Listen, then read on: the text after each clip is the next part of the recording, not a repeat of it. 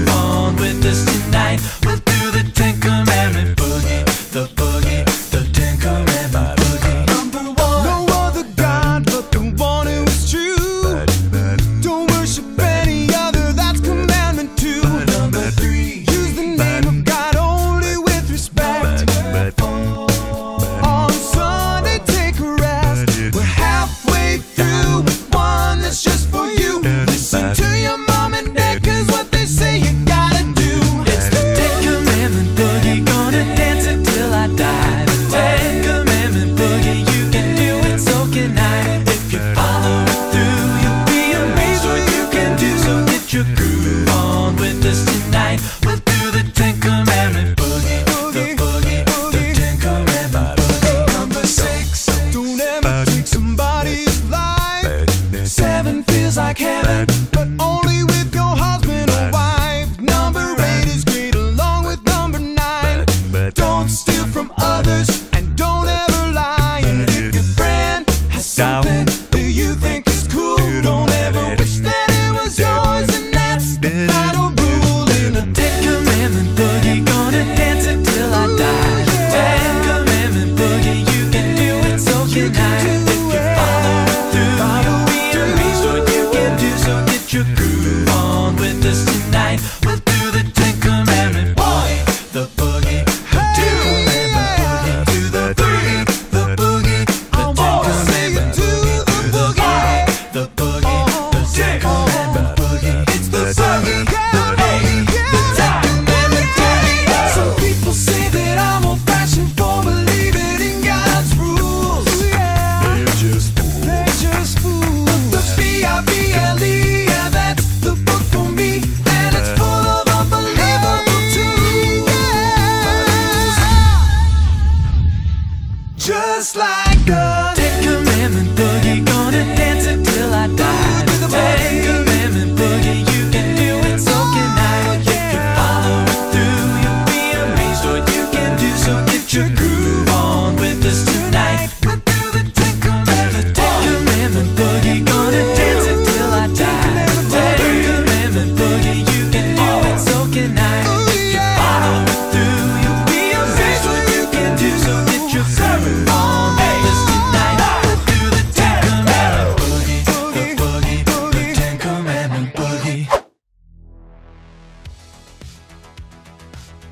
Are you a chewing gum lover? Ooh, you are? Then you better not go to Singapore, as it is illegal to chew gum there. The Singapore government banned chewing gum and selling all gum in 1992, simply because naughty people used chewing gum to mess with the MRT station. The government had to spend over $150,000 a year to clean the gum litter. To stop that problem, they made chewing gum illegal. Now if you are caught breaking this law, you can get fined or even be sent to jail. So don't bring chewing gum to Singapore. Sometimes everyone else has to suffer when other irresponsible people break the rules. Rules for life number 10. The last commandment is do not covet. Envy or covetousness is a desire for what others have that we don't have. Power, things, or even people. The selfish desire for what others have instead of being thankful for what we have. Wanting what others already have often leads us to committing many other sins. Remember that. Hi everyone, this is Kidz daughter Hannah. What does covet means? To covet means to want something selfishly without caring about what others think or feel. It is okay to want something, but it is not okay you want something so much that you think about it all the time. When we think about what we want from someone else so much that we become super jealous of them, then it's wrong. So this commandment is simple. Don't be envious or jealous for what others may have that you want.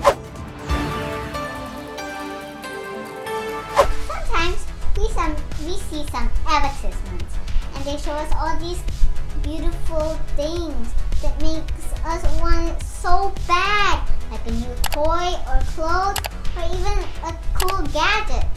Ever felt that way? What do we do about it? If someone else has something we really want really badly, how do we make sure that we don't break this commandment? There will always be times where people have things we can't have. And very often, we don't even need.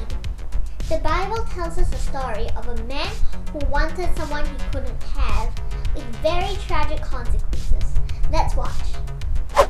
David was a man after God's own heart, and he was a good king too. He loved God and he tried to live and lead God's way. One night, David took a walk up to the roof of the palace where it was cool.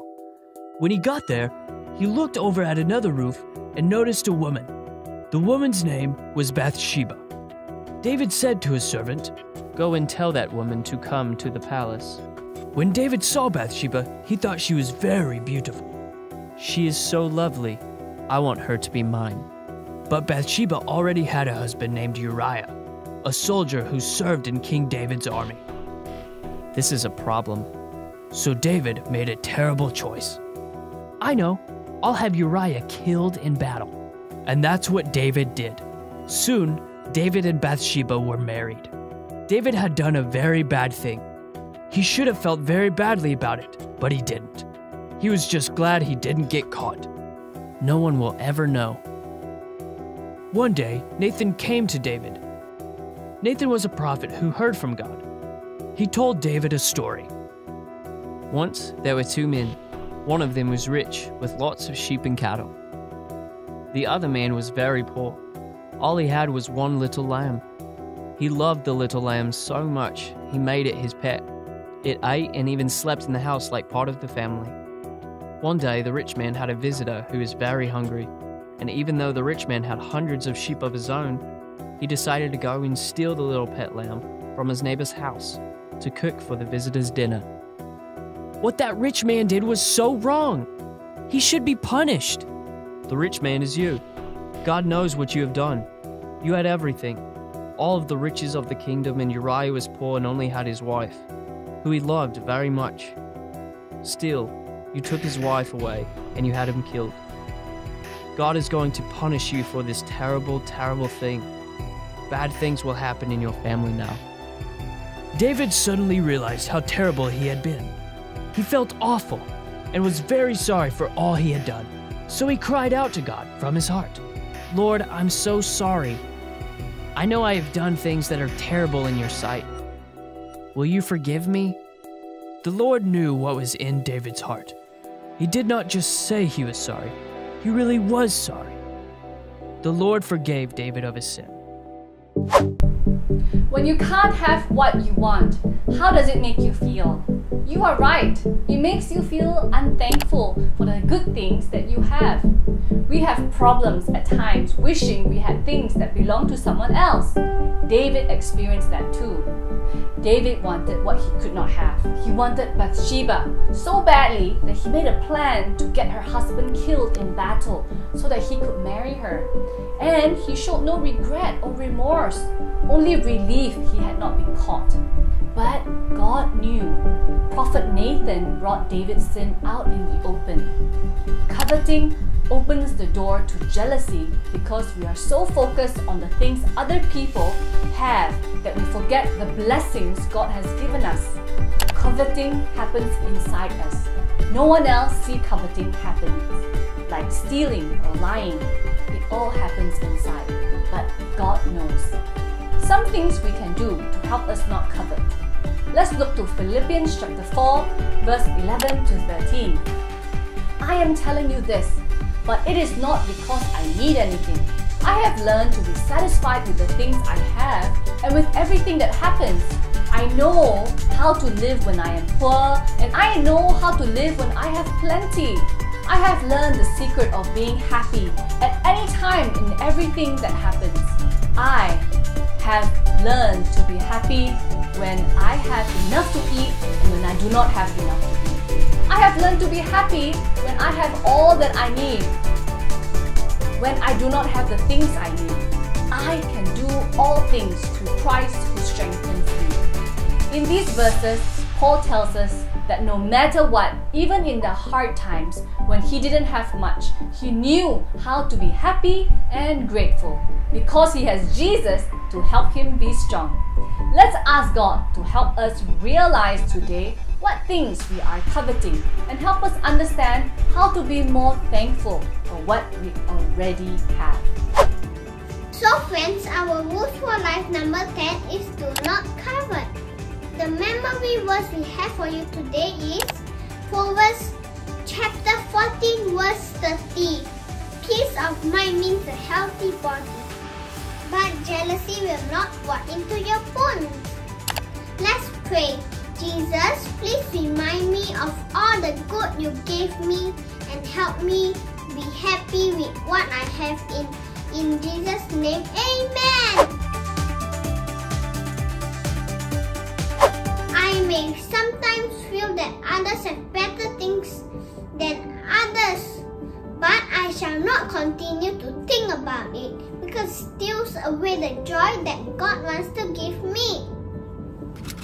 Date 27 June 2021. Rule number 10. Do not covet.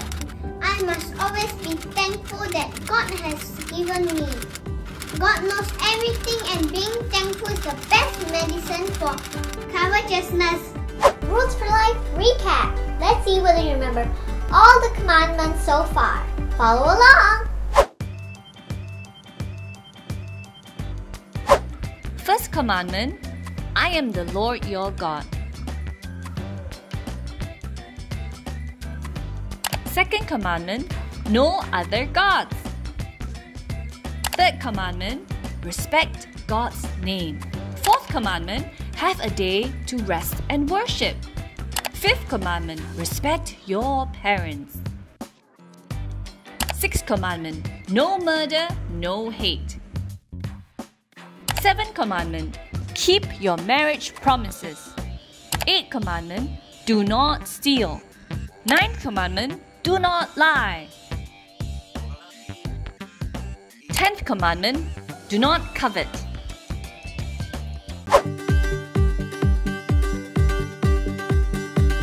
Join us every Saturday at 2 p.m. and 4 p.m. for Zoom Hangout, and on Sundays at 4 p.m. for Zoom Playdate. Parents and children, remember to download this week's activity sheets on the website. Don't forget to like this video and subscribe to our YouTube channel, and remember to follow us on GTPJ Kids on Instagram. Have a great weekend ahead, everyone! See you next week! Bye!